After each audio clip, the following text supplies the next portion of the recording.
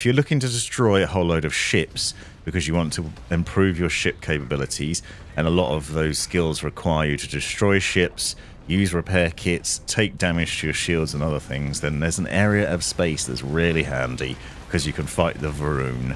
Now, this was actually left in a comment on a recent video of mine, so thanks to that commenter. But if you head over to the Serpentis system, which is on the right-hand side here that you can see away from Crix and Nera, you want Serpentis, and if you head to one of the planets in that system, any of them, just fast travel there, and what you'll find is, generally speaking, some Varun ships will appear at some point and try and pick a fight with you.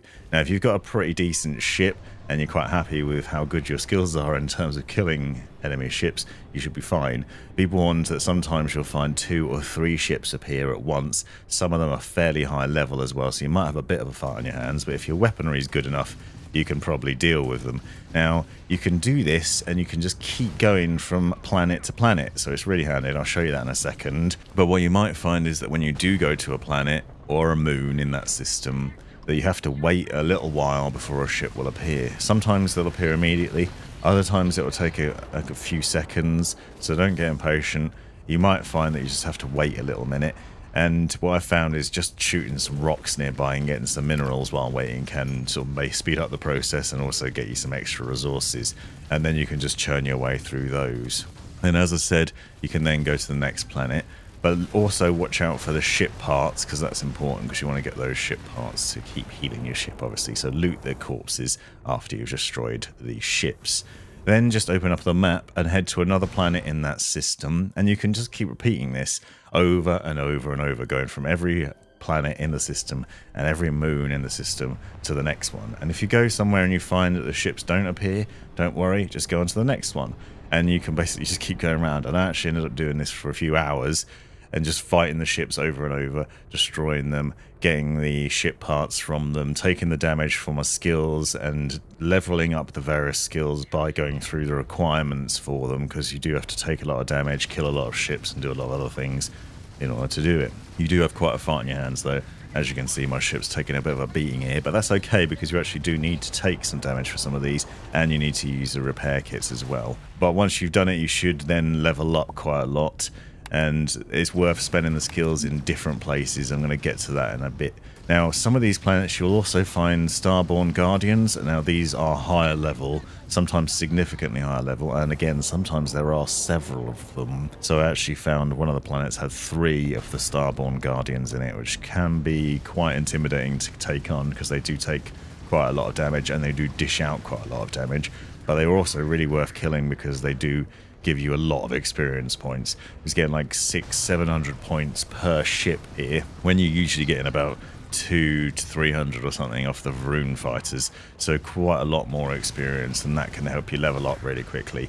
They don't appear as often though, but they are sometimes in this system. So I have found them 2 or 3 times so far in that area, so it's worth looking out for.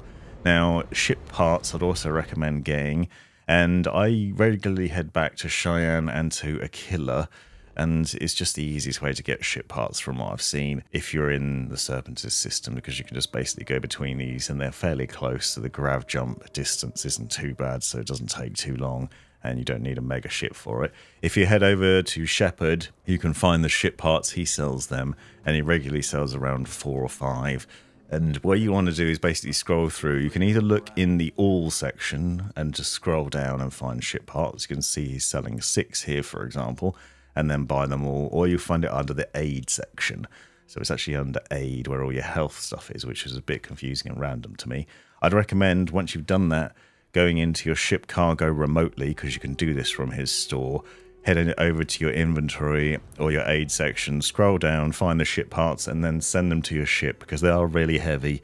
You don't want to accidentally be carrying them around, so put 6 of those, transfer them over to the ship. Now, if you head out of Shepard's and go around the corner, you'll find this place here, which is the guards barracks. If you go inside the guards barracks, you can then head over to the guards beds, and you can sleep in their beds.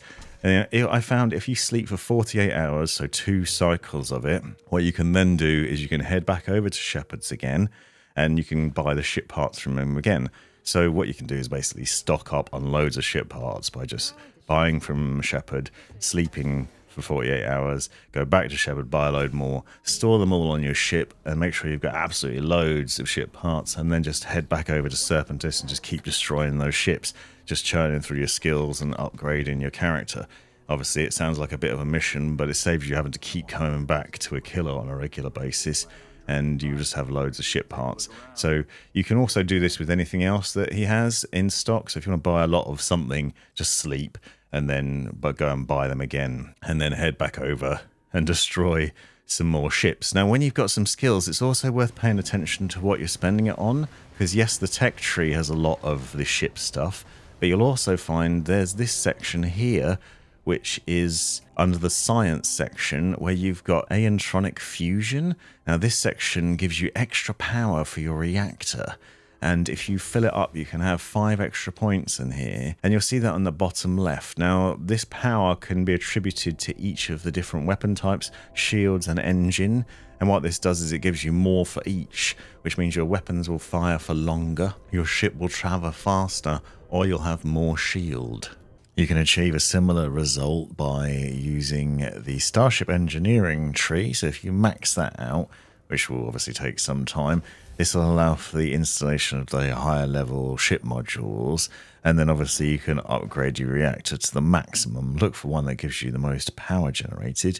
You can see this one kicks out 38, which this means I've now got a total of 44 power that I can use from a ship, and I can put it across the engine, shields and the various different weapons, or on the grav drive. But if you're in combat, obviously you want to max out your weaponry, because that means the weapons will then last longer, they'll fire for longer before they need to recharge, which means that you can take those battles a bit more, or you can up your shield, and obviously that'll improve your defensive capabilities. But you should find if you've got a good weapon combo and you've upgraded your power, you should then be able to smash your way through enemies pretty quickly. The other thing to watch out for is some of the ship benefits are in other trees. You'll see that under social, you can get ship command, for example. If you work your way through this tree, you can have up to 8 active crew members, and crew members can have different skills like payload benefits or weapon specializations that can really help you give better performance to your ship.